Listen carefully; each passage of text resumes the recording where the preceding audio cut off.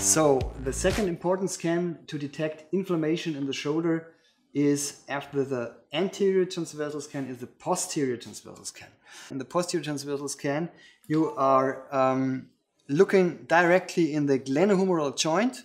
You see here the glenohumeral joint. You see the distension of the capsule, and if I go some distally, there is no capsule anymore, and here comes the capsule, and the capsule is once again distended with echogenic material. And if you have only a little effusion or a little synovitis, you always should perform a rotation, a little external rotation, very smoothly, because the patient has pain in the shoulder.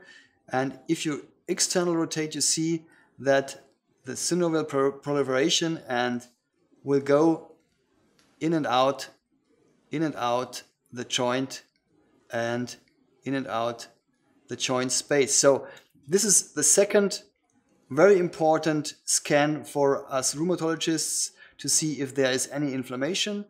From the dorsal scan to look at the glenohumeral joint. And this is also the scan which will I use for the approach for the injection of the glenohumeral joint. The glenohumeral joint will be injected in this position, and you will guide your needle with ultrasound into the joint capsule.